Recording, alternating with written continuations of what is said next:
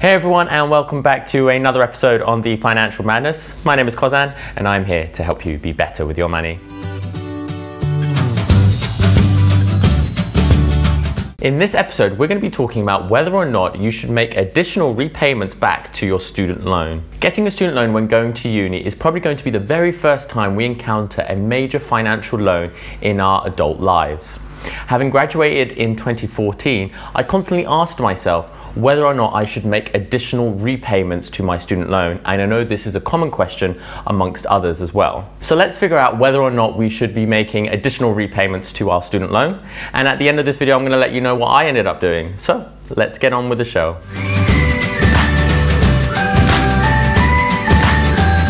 So to understand the answer to this question, we first have to clarify a few rules and facts when it comes to the student loan. We will be focusing on the two most common types of student finance loans, and they are known as Plan 1. Plan 1 for England and Wales is if your course started after the 1st of September 1998 but before the 1st of September 2012. For Scotland and Northern Ireland, this plan counts if your course started after the 1st of September 2012. The other plan is called Plan 2, and this is for England and Wales if your course started after the 1st of September 2012. The reason why we have two different student finance plans is that back in 2011, when we had a UK coalition government, they introduced major changes to how we pay for higher education. This saw the yearly tuition fee that students have to pay for when going to uni triple in cost. Now that we've understood that we have two student finance plans in place and only one of them will be applicable to you, let's understand the differences between the two. Starting off with, when do you pay back the loan? If you are on Plan 1, so remember that is if your course started between September 1998 and before September 2011, you only start paying back the loan if your annual salary exceeds the threshold of £19,390 per year. This roughly equates to £1,615 per month. If you are on Plan 2, the threshold for you is slightly higher. You only pay back the loan if your annual salary is at least £26,575 per year. This equates to monthly earnings of £2,214 per month. Payments are automatically taken out of your earnings as part of the tax system. So once you start earning above the threshold, it's automatically taken out when you get paid. This is if you're employed. If you are self-employed, HMRC will calculate this value for you as part of your tax returns. It's important to note that your payments will stop to student finance if you start earning below the required threshold. So the next thing is to understand how much money we actually pay back. If you are earning an income that is above the threshold, the amount that you pay back is 9% of your income that is above the threshold. Now let me just do some quick maths for both Plan 1 and Plan 2 just so you understand. Say I'm earning £30,000 per year before tax. This equates to £2,500 per month. In Plan 1, the threshold per month for paying back the student finance is £1,615. That means I am earning £885 above the threshold in my income, and 9% of that is £79.65. And this is how much I would pay back in student finance for that month. Sticking with the same example, but now with Plan 2, where the monthly threshold is £2,214. This means I'm only earning £286 of income that is above the threshold, and 9% of this value is £25.74. And this is how much money I would pay back in student finance for that month if I was on Plan 2. So the next bit that we need to understand is that it is a student finance loan, and because it's a loan, we will be paying back interest. Interest is added to your loan from the first date you get your first loan. I remember there was a myth circulating around campus when I was at uni that student finance is actually interest-free until you graduate. So you can imagine my surprise when I first got my student loan bill, seeing that interest started being added from the first ever day I started uni. Now the way interest is calculated is slightly different in both plans, unfortunately. So if you are on Plan 1, the interest rate will either be the retail price index, or the RPI, which is just a measure of inflation, or the Bank of England's base rate plus another 1%. The way that they decide which rate to go with, whether it's the RPI or the base rate, is whichever rate is the lowest. So if the Bank of England rate is lower than the RPI, we get the Bank of England rate, and vice versa. As you can see from the picture here, which comes from the government website, which I'll put a link in the description down below, they've actually tracked the history of the interest rate on those that are on Plan 1. And as you can see, in the most recent of years, it's kind of bouncing between 1 to 2%. If you are on plan 2, the interest rate is calculated in a slightly different way. The interest rate is calculated on the RPI rate plus anything between 0 to 3%.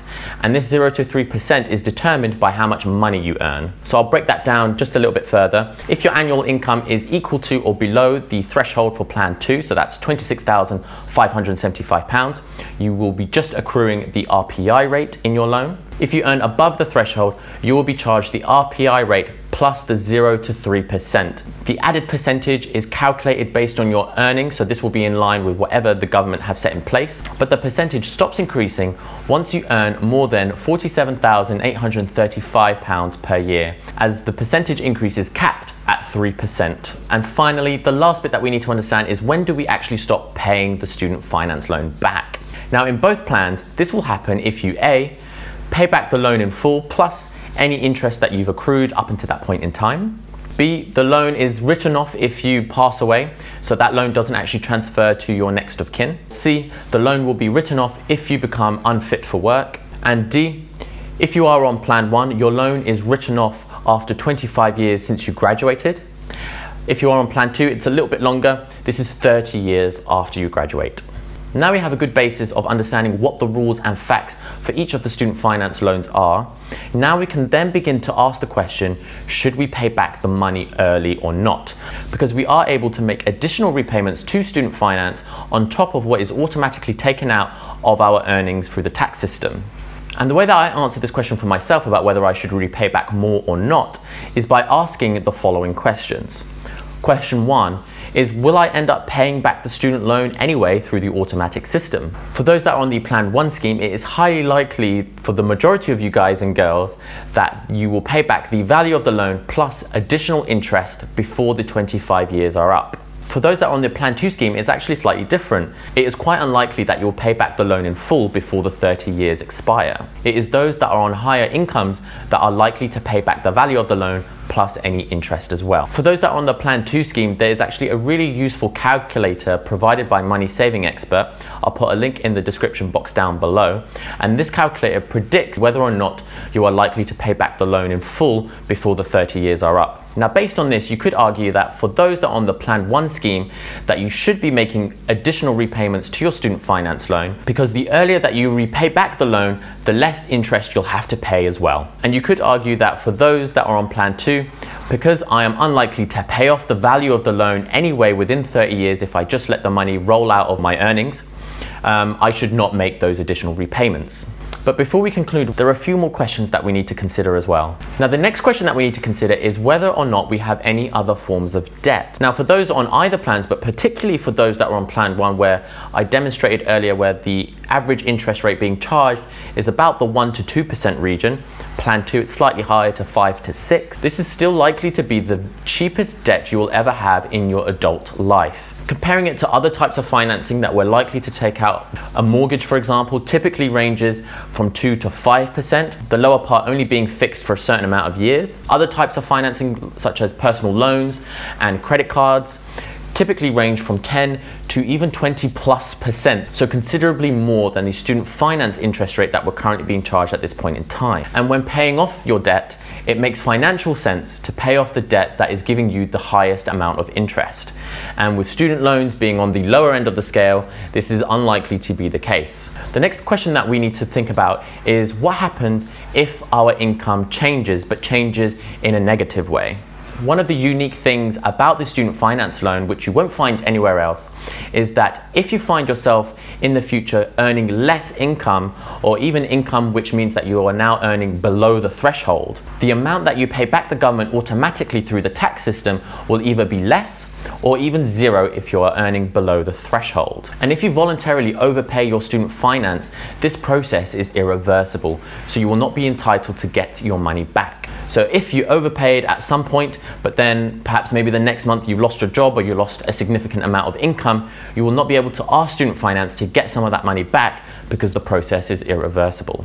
And finally, the last question that we need to think about is What is the opportunity cost of overpaying our student finance loan? Now, what I mean by opportunity cost is what else could I do with that money if I decided not to put that money towards student finance repayments? For those that are on the Plan 1 scheme, I demonstrated in a previous video how you can find regular savings accounts which earn you 2% or plus in interest. So if you chose to put that money into one of those savings accounts, you will find that on net you'll be on the positive because the interest that you're earning through that savings account is more than the interest that you're paying through the student finance scheme. Or alternatively, for those that are on either Plan 1 or Plan 2 schemes, if you use that money instead to invest in the long term, you are likely to get a much higher rate of return on interest compared to what you're getting on student finance. If you want to take your first steps towards investing, I did a really good step-by-step video on how to invest in a Vanguard account, a link in the description and in the cards for that. So those were the questions that I asked myself when I was trying to figure out whether or not I should make additional repayments to my student finance. I'm actually part of the group which was the last of the Plan 1 schemes. I actually started uni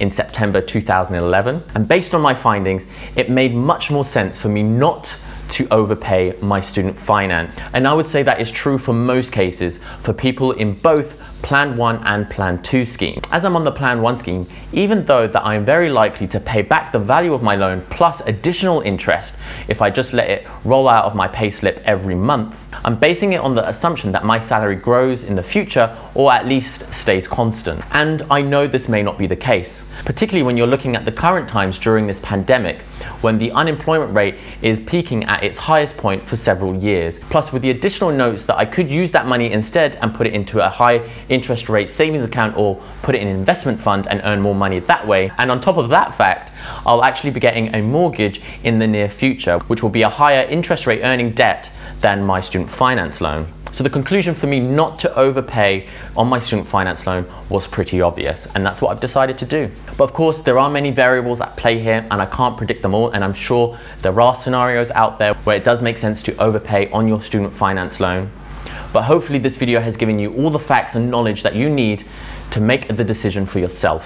Cool, so that's it for this week's episode. Be sure to let me know in the comment section down below about whether or not you decided to overpay on your student finance loans or not. I would love to hear what deciding factors caused you to make that decision.